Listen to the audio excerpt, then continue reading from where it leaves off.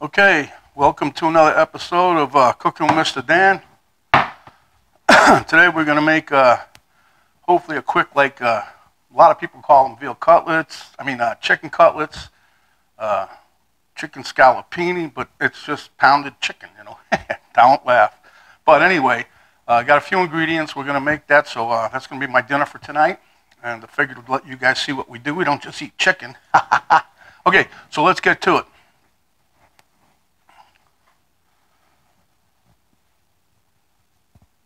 Okay, what we got here is some cooking oil, Parmesan cheese back there, some red pepper flakes, some cayenne seasoning mix, a blackening mix that we call it, paprika, cayenne pepper, panko, 3 eggs we're going to use for their wash, all-purpose flour, star of the show is a chicken. These ones I've already pounded out. Cut them down, right down the middle of the breast, and then just pounded them to about 1/4 of an inch, maybe a little more, and I got one here to show you what I was doing. Okay, right to it. Okay, normally I do everything over by the stove, breading everything up. I'm going to bread my stuff here today. But anyway, what you do is you cut the breast, which is here, cut it down the middle, slice it, try to get it middle and then what you want to do, the reason you pound these out, it doesn't really, well, it does probably tenderize it, but you're trying to get them all about the same thickness so that they cook about the same time. So what you do is with the flat side, you take a piece of saran wrap. Here, take a piece of saran wrap and double the length of the chicken breast, and then put the chicken breast in there, and then bring this back around. And this has lasted I did 6 or 7 pieces. Anyway, what you do is take them out I got ridges, pokers here, whatever. Don't use that side, use the smooth side. And as you're going, pull away like this as you're hitting it.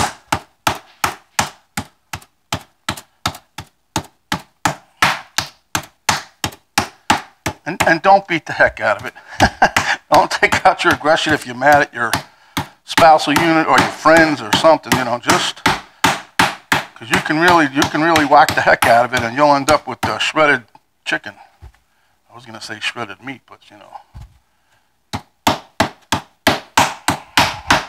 But as you see, just keep pounding away and pull it as you're doing it.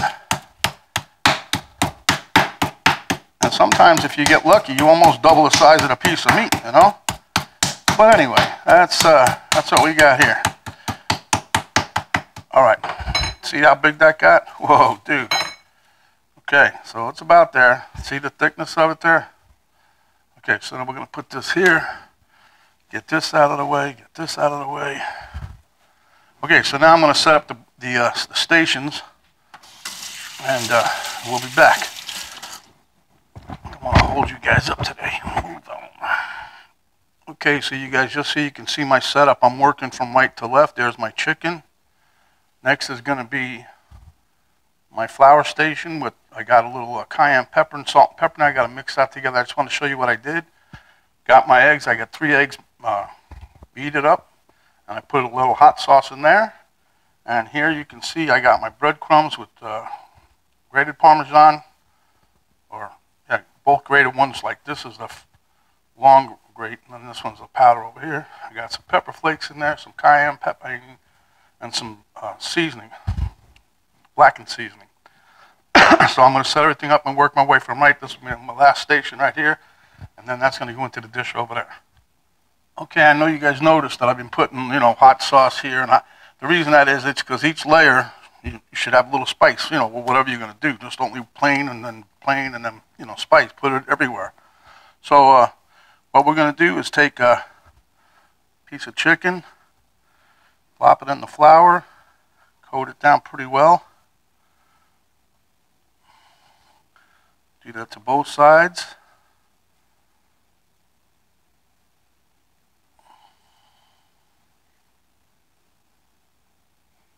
Okay, then you pick it up, shake off the excess, drop it in your egg bath there.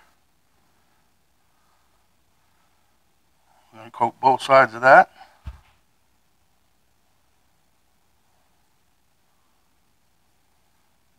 Okay. Then we're going to scoop it out, shake off the excess again, and then we're going to plop it right into the panko breadcrumbs. Okay. And you want to try to get a nice coating of the breadcrumbs going. I just push them down a little bit. And try not to, there's a big piece of chicken. Try not to have them, folded over anywhere. Try to keep them all flat so you don't get a surprise, a whole section. There's no breadcrumbs on it or nothing. But, yep, it's working. It's beautiful. Okay, now you get that all coated up. You want to pick that up. Shake off some of the excess. See, there's a piece right there that didn't get coated, see? Shake it off, and then plop it on your prep dish. These are going to be ready to go into the oven, into my pan, which I already have on, so it's going to heat up pretty quick. So let me do one more for you. You take the chicken, you place it in the flour. Okay, now this is because the reason you go with flour first, because it makes like a glue when it binds with the egg there, and then that's why things stick to it, you see. Again, shake off the excess. I got to get this, see that little fold in there, so. Okay. Then you shake off the excess, pa-pa-dum, and then you put it in your egg wash. Try not to have anything folded over. Drizzle off the excess.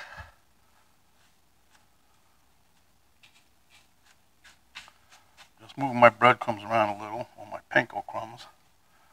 And again, last station. And that's how you should set it up. You should go with your flour first, your egg in the middle, and your breadcrumb at the end, and then you're ready to go. Okay, I'm going to finish up the rest of these, and we'll be back to you.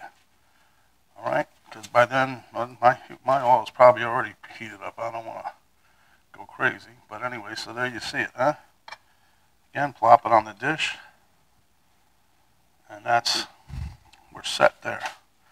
Okay, let me finish the rest of these, and we'll be back to you. Okay, just wanted you to get a look at the chicken. I got it all breaded up, ready to go. Hot pan's there. We're going to check it with the spoon technique. Should be about 3. Okay, so we're going to give it a little spoon test here. Yep. She's a bubbling. She's a bubbling. Well, she's bubbling all over the place. Pretty evenly heated, I'd say, huh? Okay, so let's delve into the chicken mess here. This is one of the bigger ones. When I mean bigger, longer. What does that sound, folks? That's right. You know what it is. Sizzle. And sizzle sells. Oh, these are they're going to be beautiful.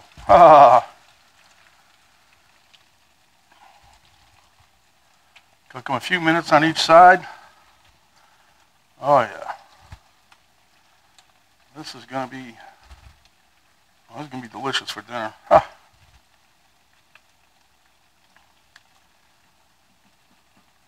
It's kind of hard for me to get 2 of these in at a time because they're relatively big. So I'll have to wait till I get down in the pile a little bit. There's little small ones down there. Oh yeah, we're getting ready to turn this baby. But anyway, it doesn't take you long, especially once you pound them out. They get all around the same thickness. It takes about the same amount of time to cook them. Nice, tender, and juicy. When you eat them for dinner, you can take a little squirt of lemon sauce and put it on there. Some hot sauce, salt and pepper. You can do whatever you want once you're eating it. There you go, baby. There you go. I know you guys are seeing that nice color, huh? Yeah. Oh, yes. Just how we like it. But I did mix I was going to mix Slap Your Mama in there, but I never really, I tried it on a couple things, but not something like this, you know. 'Cause it does have a little kick to it. It's that Louisiana spice thing. It's called Slap Your Mama. Walmart sells it. They sell it just about everywhere. Oh, come on, chicken. You want to dance around? I know how to play your game.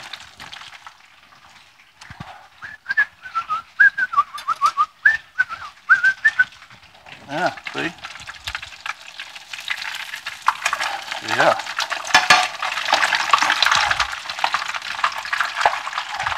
But I'd say this is about done.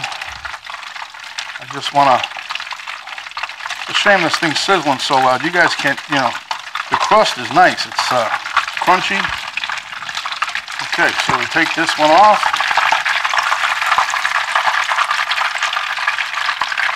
Drain. Put it on the rack, okay? Let's get the next one going. See?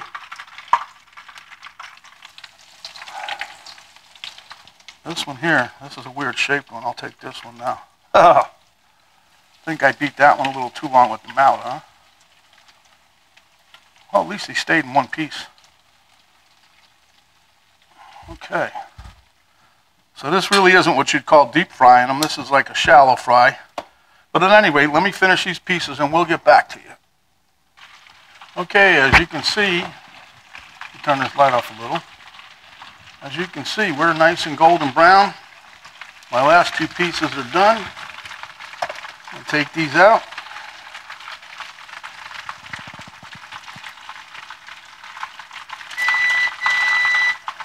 And set them on the cooling rack, huh?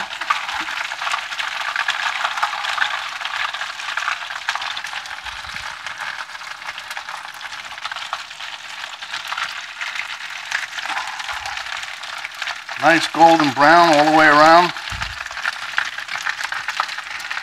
Well, me and Penny are going to be eating good tonight, huh? And we still got probably a little less than half the oil I started with, so that's not too bad. I got some on the burner, though. It's stinking. Anyway, while it's still hot, let me sprinkle a little salt, pepper on there. Give you guys a little peek. All right. Okay, so there's my chicken. I think my camera made a big picture. I don't know. Yeah, that seems to be better. I readjusted it. Okay, so there's my chicken, and we'll be meeting at the taste test table. Okay, here we are at the taste test table, me and Mr. Elmo and the camera girl. Okay, so Elmo got a bite. Now it's my turn to take a bite. But before I do, I tell you, I use this a lot. This is that copycat horseradish thing that we make, horsey sauce, from Arby's. It tastes dang good. It tastes just like it. So, I think I need a knife.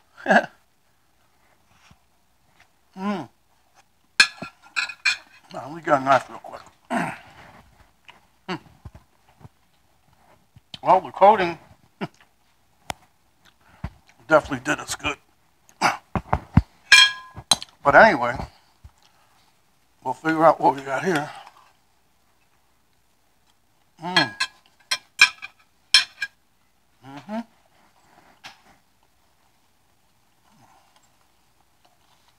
Yeah, that was that piece of chicken. Had one of them chewy things in it.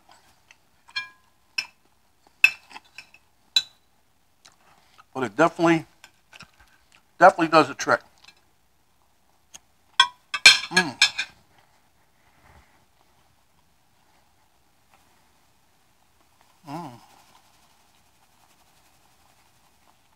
I have all kinds of flavors going on. But anyway, yeah, you can take a bite later. Anyhow, this is all good to go. Remember,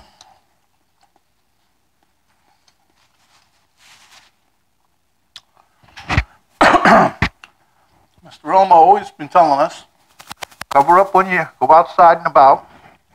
Don't talk with your mouth full. Wash your hands. Give us a like, share. If you haven't yet subscribed, please do so. And the notification bell. And until next time, which hopefully be soon, you guys stay hungry and come back and we'll give you another recipe. This is Mr. Dan. We're out for now.